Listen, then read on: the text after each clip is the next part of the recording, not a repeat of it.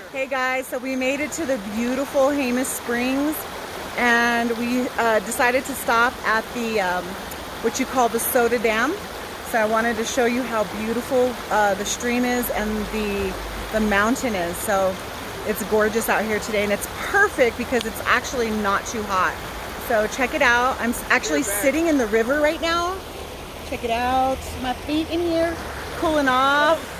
There's my daughter. That's Naomi. And there is Cheyenne. They're having fun walking around. And there's my husband behind me here. And then let me show you here. Check that out, guys. It goes all the way up. So past that rock, where you see that big rock right there, inside there is a beautiful waterfall.